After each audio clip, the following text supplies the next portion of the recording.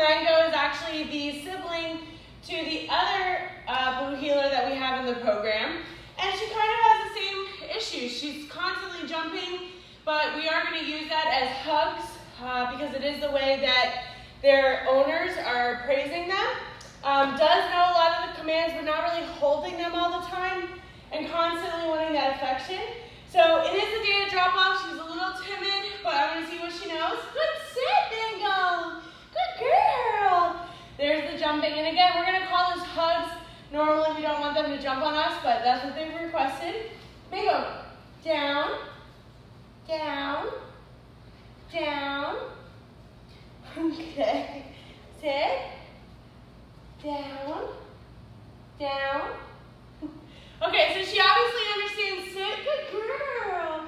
She's still jumping a little bit. I'm hoping she's going to come out of her shell over the next 2 weeks, but stay tuned. I want to show you what she can do. Come